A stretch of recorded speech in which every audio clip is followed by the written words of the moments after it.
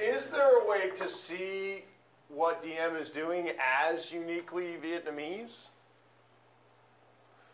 I mean, what is the reason that the Buddhist monk sits down in protest and burns himself in a Vietnamese market? What is he protesting by doing that? You mean What? Do you mean literally or? No, I mean, what is he actually protesting? He's actually sitting down and he's protesting something very specific. Oh, that was the DM raided all these Buddhist monasteries and like trashed them and arrested all these monks and a bunch of stuff. Okay, so what do you think he's attempting to do by doing that? And thinking in terms of Fitzgerald's argument, what do you think she would say he was attempting to do? Or why was he doing it that way? Why go about it in that way? Yes, Ian. Well, I think monks had a lot of value in the culture just as contemplators of Tao.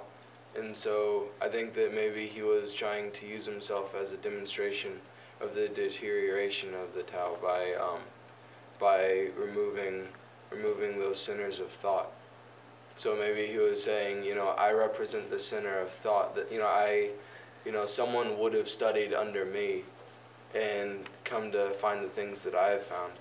And here I am deteriorating, kind of deal. All right. Any other thoughts? We keep coming back to what are you trying to, if Diem understands that you have to win the allegiance of the people, that you have to convince them that your way is the right way, that there can be only one way, well then religiously, what must you do? You must break down the wrong way. You have to prove that yours is the right way, don't you? There's no separation, Fitzgerald says, between religion and state, right? Between politics and religion and state, that it all comes together in a unity of sorts. So if that's the case, then from Fitzgerald's argument, her perspective, what DM does in repressing Buddhism, despite the fact that it represents the majority of his people, is actually attempting to bring that unity.